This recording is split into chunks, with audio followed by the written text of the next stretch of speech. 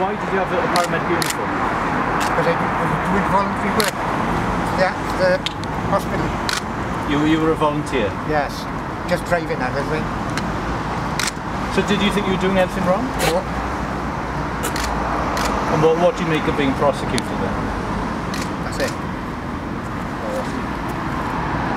Do you understand why people would think it's a bit odd that you've got an uniform and put the stickers on the car? How do you explain it to them? Yeah. I don't. Do you understand why people think it'd be a bit strange? No. Everybody to their own thoughts. And the ambulance service say they don't like it when people pretend to be paramedics. What do you say to that? I wasn't pretending to be a paramedic. I was just being an ambulance driver. But without being a member of the ambulance service? I was doing it voluntary.